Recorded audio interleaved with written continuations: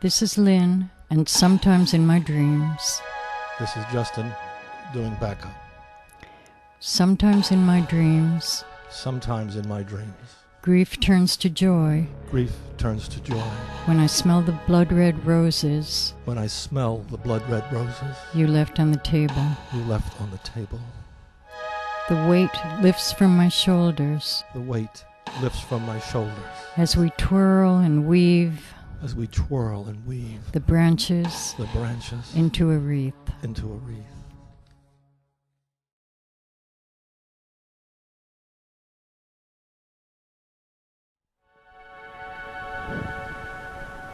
This is Lynn, and sometimes in my dreams. This is John, and sometimes in my dreams back up. Sometimes in my dreams. Sometimes in my dreams. It is Christmas. It is Christmas. And angels are flying around the room. And angels are flying around the room. You call me an angel and smile. You call me an angel and smile. Or is the room spinning around the angels? Is the room spinning around the angels? No, around you. No, around you. The walls are disappearing. The walls are disappearing. As I touch your face. As I touch your face. I am not afraid. I am not afraid.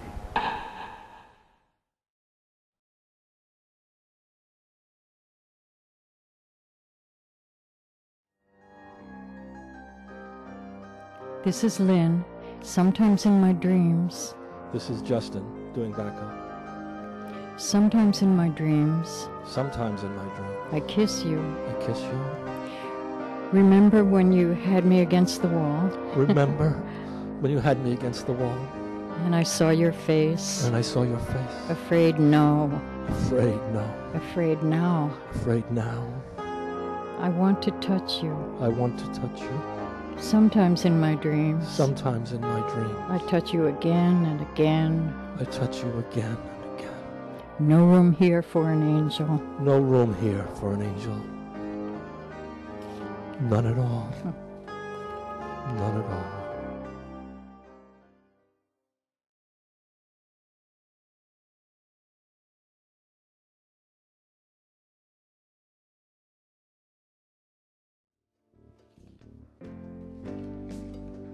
Okay, whenever you're ready.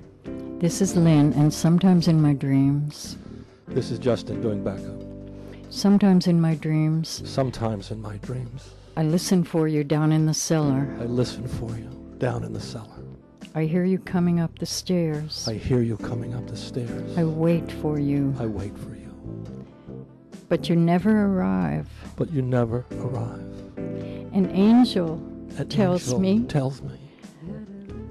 to look in the mirror. To look in the mirror. What do you see? What do you see? Only me alone. Only me alone. I look sad. I look sad. She says that you are peaceful now. She says that you are peaceful now. With only one request. With only one regret. One regret. That we never said goodbye. That we never said goodbye. Goodbye. Goodbye. Goodbye.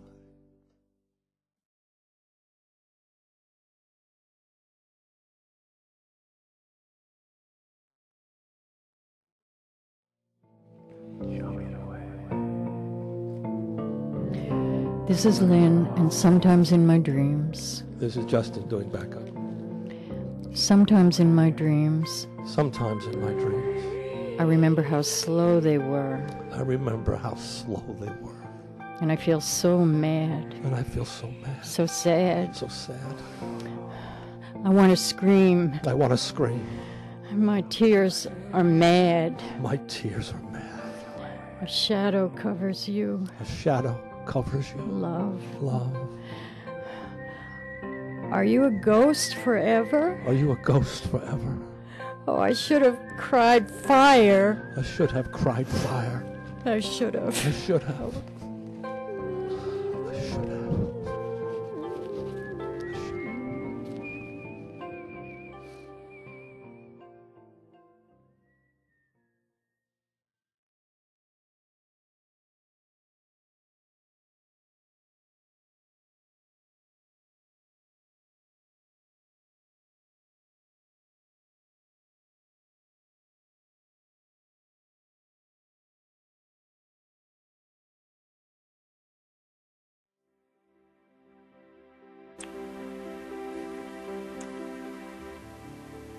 Hello, I'm Justin Spring of Soul Speak, and I want to welcome you to our healing DVD for grief support and recovery.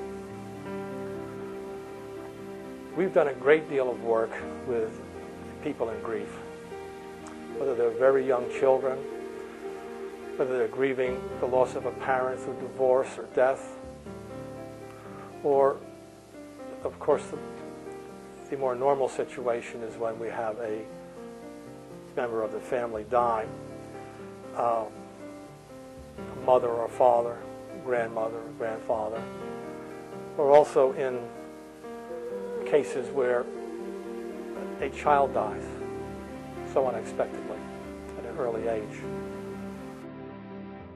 When a beloved pet, a dog or a cat dies, they're all causes of grief, sadness. Someone who was with us is no longer with us, and it's final. It's the door that once it closes, never opens again. We can only speak to those who have left us through poetry, I think. We can speak to them in our everyday thoughts. We're thinking of them. You know, often we have a picture or a piece of jewelry or something that they liked we always carry with us. It's just a little piece of them that we have. And it always brings back thoughts of those who have left us. And those are wonderful things in their own right, that we have those things to keep. But there are also times where the emotions that are associated with death, they can be very varied. They can be anger, they can be remorse, loss, love unexpressed, all of those things that we wanted to do or that we did and we never apologized for. Suddenly we're just cut short. Death comes, announces itself, and all of our opportunities are lost. There are many ways that we can hope to overcome that. Those little mementos are one way to think and to talk to those who have left us. We can take long walks. We can do meditation. We can do listening to music. Let those emotions come up, memories. But at some stage, for grieving to finally come to an end or to lose some of its sting, we have to actually honor the dead by speaking to them or speaking of them. It's really the same thing, isn't it? Nothing really does that like poetry. But unfortunately, the poetry that we know today is very complex. It's written, it's private. Some people know how to do it. Some people don't know how to do it. Some people don't even want to learn how to do it. It's the oldest art that we have. It's the mother of all the arts. And it's not only that, it's a human art. And what Soul Speak is, it's the very earliest form of poetry known to man. It's something that we started to do when we turned from animal to man. No one knows how that happened. It's a mystery. There's lots of explanations about it, but at some stage we became human. And when we became human, we started to do this poetry. There's nobody here to teach it to us. No schools. We just started to do it. So Soul Speak is within us. Just like prayer is within us, our ability to tell jokes, or our gossip that goes on, we never think about it for a moment. The stories pour out of us as jokes or gossip, or sometimes in our private moments as prayer. Poetry can also pour right from our lips. If we surrender to it, that form is within us. And that's what this DVD is about. It's about being able to access that poetry, which is the way the soul speaks to us and through us, so that we can honor the dead. We can touch them on a level that our ordinary conversation can't, that our walks through the woods can't, that our listening to music can't, and that our mementos can't. Honoring the dead is important. It was done in ancient cultures. No one died without being honored. Others speaking for the dead. You have to do that too, I think. Everybody has to do it at some stage. I do it almost every day of my life for my parents who have died. That's because I know how to do Soul Speak. It's very easy. It comes up all of the time whenever I do poems with people. Sooner or later, one of those poems comes out. There's another part of sadness or something that I should have done or something that I wanted to do or just a remembrance of love I want to express. Every time we do, we honor the dead. It's an old sentiment, honor. We're a very quick fix-it society. We want to quick fix death, move away from it, get on with our business, but we can't. The conscious self can attempt to do that, but the deeper self, the emotional self, the unconscious, the soul, whatever you want to call it, that part of us that falls in love, we have no control over. That's the part that's grieving. And it takes its own pace. We can't hurry it. And we have to honor that part of us that wants to honor the dying, the dead. We have to be able to do that. We have to be able to speak from our deepest self to those who have passed and for them. So that's what Soul Speak is all about. Soul Speak is a way of just allowing you and the members of your family, sons or daughters or wives or mothers, whatever it happens to be, to join together, to raise your voices and to speak for the dead, to express all of your emotions. That's important. And when you do that, poetry always rises to the light, and Soul Speak especially, since it has no interference from the conscious mind, just comes out to you. So that's what this healing DVD is going to be all about. It's something that in fact may make you cry. Indeed, it should. Sadness wants to cry. Grief wants to cry. The body wants to relieve itself of that sadness, wants to move towards the light. You'll feel better. You always feel better after a cry. The cry can come from love or it can come from remorse, something you should have said and you didn't. Let it come. Soul Speak comes from a deep source.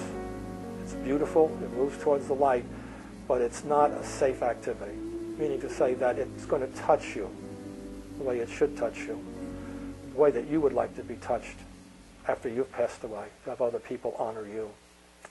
So let me say that as far as the DVD goes, it's into 4 sections. This is just a brief introduction to you so you'll get a little bit of our thinking. And Soul Speak is about the soul. It's about the deepest part of us and how we can allow it to help us to grieve. And once we complete that cycle, then grief's sting is removed down one notch. We're more complete. We're more comforted with the absence of a loved one. And it's something we can go back to again and again for the remainder of our lives whenever we need to say something else in honor of the dead, in honor of our loved ones. So this section then is divided, the DVD is divided into 4 sections. You can see them on the bottom of your screen there. There's learning by imitating, which is the very first section after this one that you'll listen to. And you're going to learn Soul Speak by just doing it with me. That's how it was learned hundreds of thousands of years ago, and you'll learn it the same way. This is a non-brain activity, if you want to. No conscious learning is required. No lessons are required. Nothing to write down. You simply have to do it the same way that you learn how to ride a bicycle. You just get on it and you watch somebody do it. You see them, you imitate them, and then eventually you're riding a bicycle. That's the same with Soul Speak. So that's the first section. The second section is called Music and Words. You can see that there on the bottom of your screen. That's a section that contains words that will help the Soul Speak poem to emerge from your deeper self. We'll say more about that later. And there's music. Soul Speak is always done to music. It's the way this ancient poetry was done, and in fact, it's the way that you'll do it. It helps you to release the emotions that have to be released to turn them into words. And the very last section is called Words, which are many, many, many words, or sets of words, which you'll see in a second, can be used to help you speak from the bottom of your heart and your soul to those who have left.